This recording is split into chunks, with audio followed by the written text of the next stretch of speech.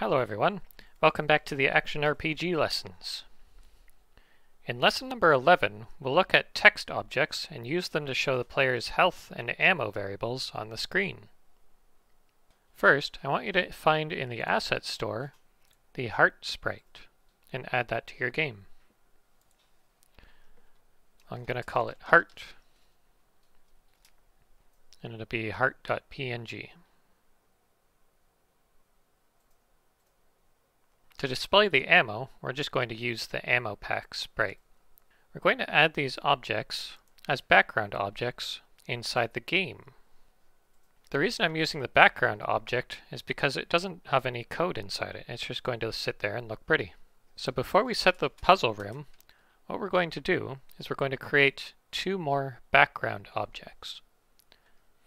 The first, I'm going to name health symbol, and it's going to equal that BG class. Now I have to set its sprite here, just like we do for the other backgrounds. So I'm going to say health symbol dot sprite equals sprite, and it's going to be that heart.png. I'm going to place this symbol at the top left of the screen. So I need to have a negative x value to put it on the left side. It's going to equal negative 550, and the y is going to equal 300.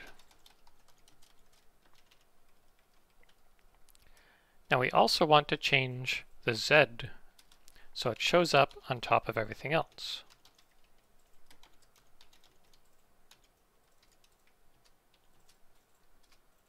And finally, we want to set it to be persistent, so that it doesn't get deleted as soon as we load the level.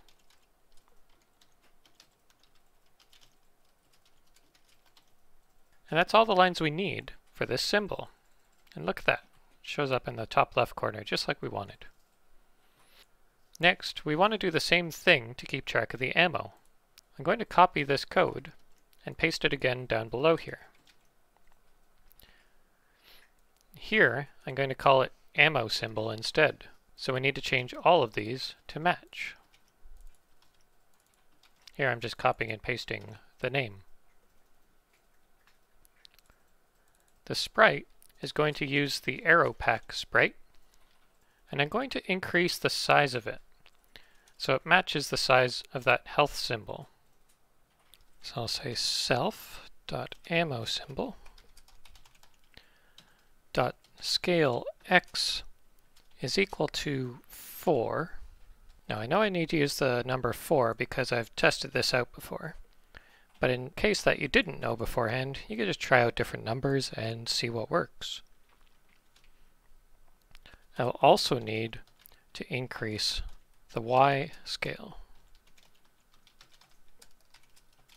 by the same amount. And if we hit play, there it is. So, these are just the symbols on the screen. In order to tell the player how much health they have or how many arrows they have, we need to look at text. We can display text on the screen using the new text function.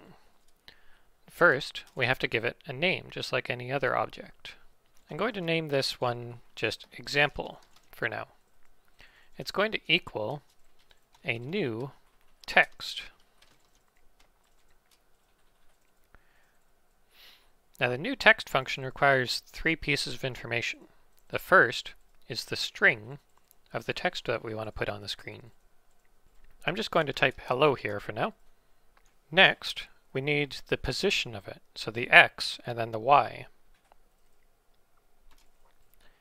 I'm just going to place it a little bit to the top right, not too far, as an example.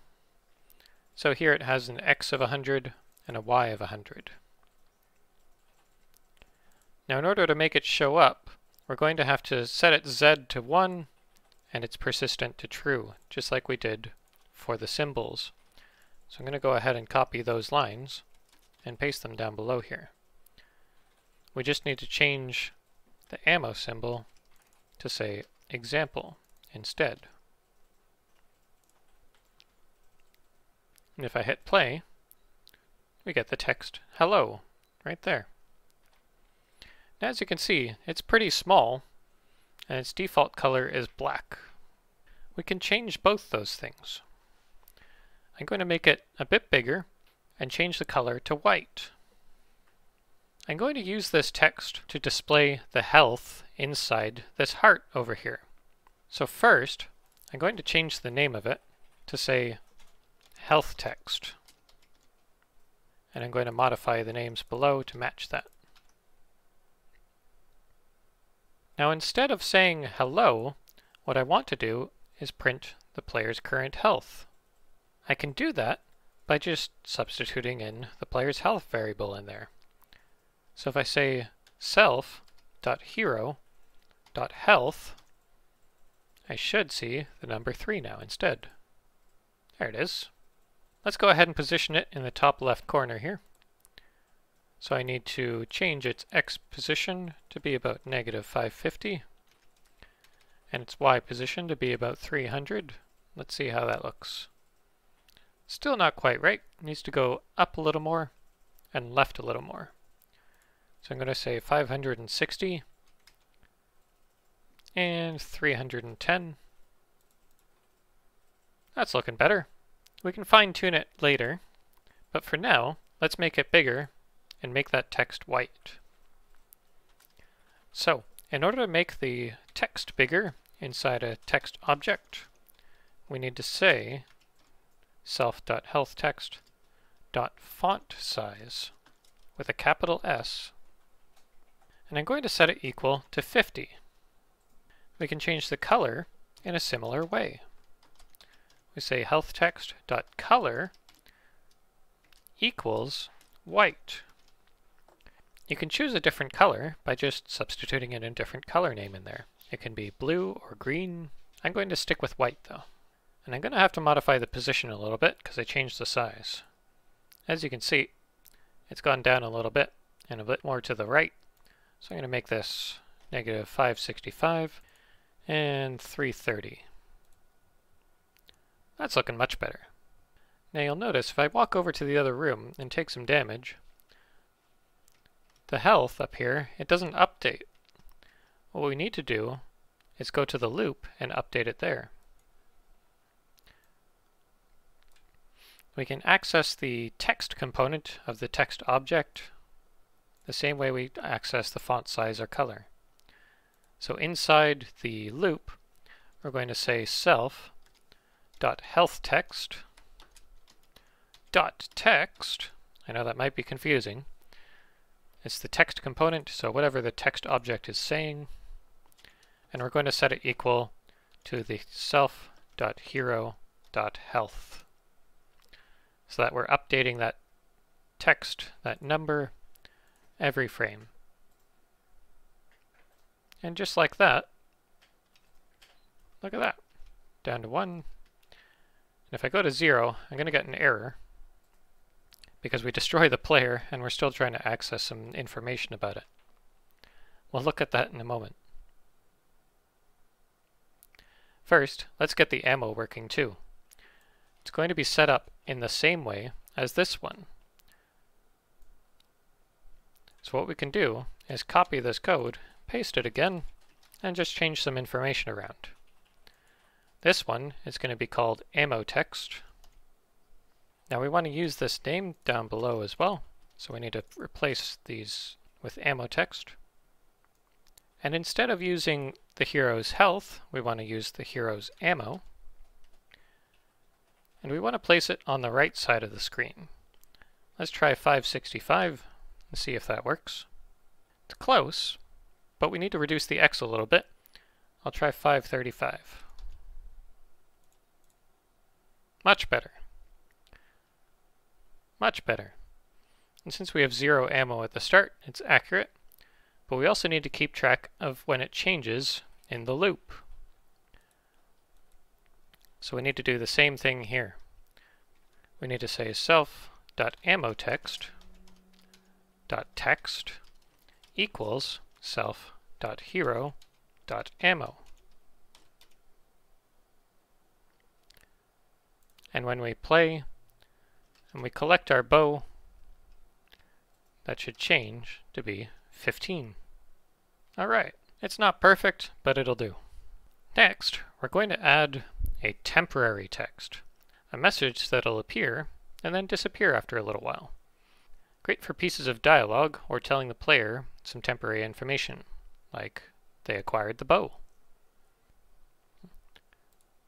For that, we need to add a new class. I'm going to call this temp text, because it's going to be temporary text.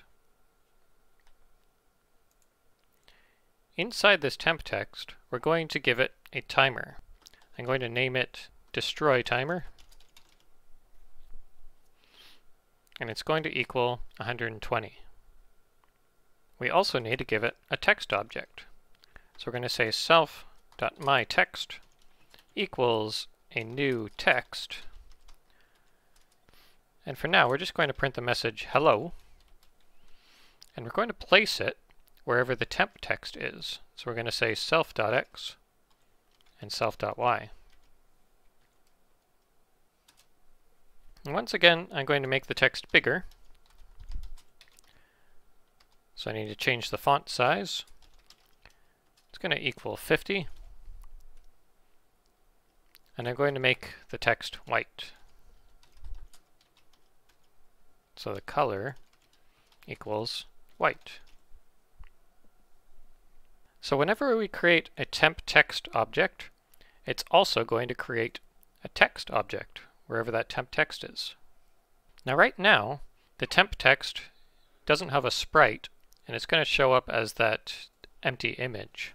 So what I'm going to do is I'm going to place it behind all the other objects.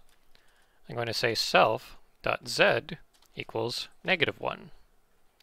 So it'll show up behind the background, and we'll never see it. Now let's use that destroy timer. Inside the loop, we're going to count it down. So we're going to say self.destroy timer minus equals 1. And if that destroy timer reaches 0, well, you can guess what happens. We're going to first destroy self, but we also want to destroy that text object that we created. So they both disappear at the same time. So we say destroy self.myText. Now that this is set up, let's test it out. When we open the chest, we're going to display that message.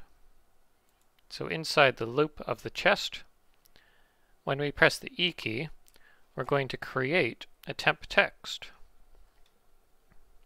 I'm going to call it bow text, and it's going to equal that temp text class. Let's try it out.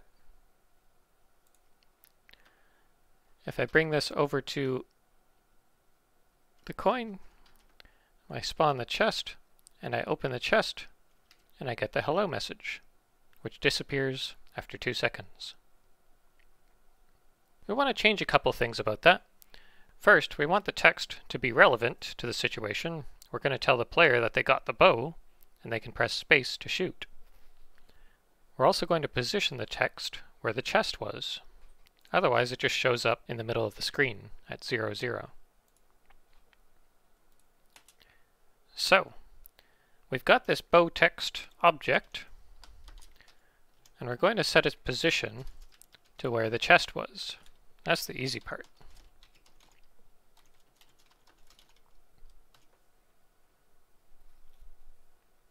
I'm going to add a little space above here to separate this and make it easier for us to read.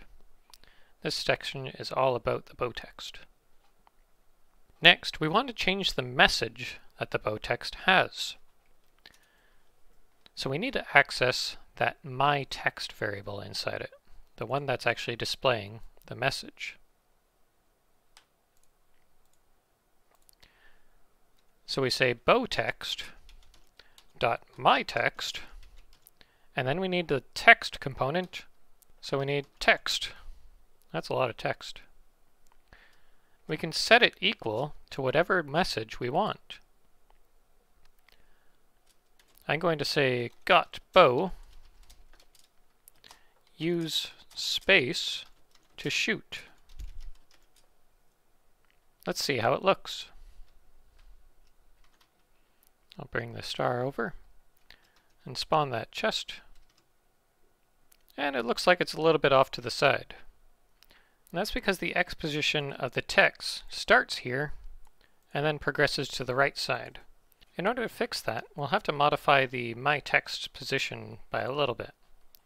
So head to the next line and we'll say bow text dot my text dot x minus equals 200. And that should help with centering it where we want. Much better. And just like that, the player has the information they need in order to shoot some arrows. That's it for this lesson. In the next lesson, we'll get the NPC talking to us using those text objects. We'll also be able to spend our gems to buy health potions or ammo. I'll see you there.